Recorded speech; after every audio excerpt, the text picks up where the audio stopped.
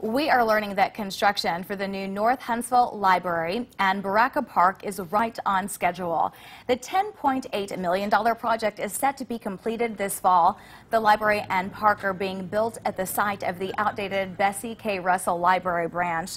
The new library will have expanded meeting spaces, a cafe, private study rooms, a computer workforce development lab, and a children's storytime room. City Council President Devin Keith says this hits home for him. I used to be in that library. I used to get my AR points, and my grandmother would pinch me if I wasn't reading at the right time.